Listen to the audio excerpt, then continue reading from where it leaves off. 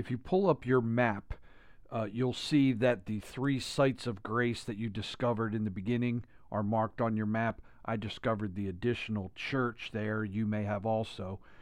Head north to this location, another site of grace.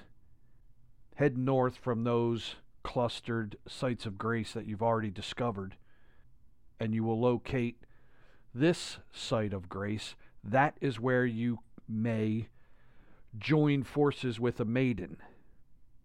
We've been told that we're not really going to be able to find the Elden Ring because we are maidenless, or at the very least that it's going to be extremely difficult. So you may be looking for a maiden, and you will find one right here.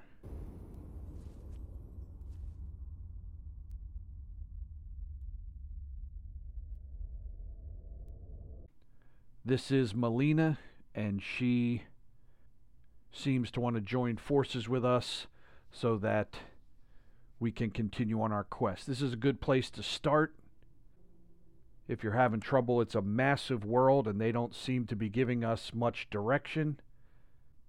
So this may help move the story a little bit forward, and also will give us access to increasing our skills, because Melina is going to be able to help us with that. And also, this is where you can find a horse. Have you heard of the Finger Maidens? They serve the two fingers, offering guidance and aid to the tarnished. But you, I am afraid, are maidenless. I can play the role of maiden, turning runes into strength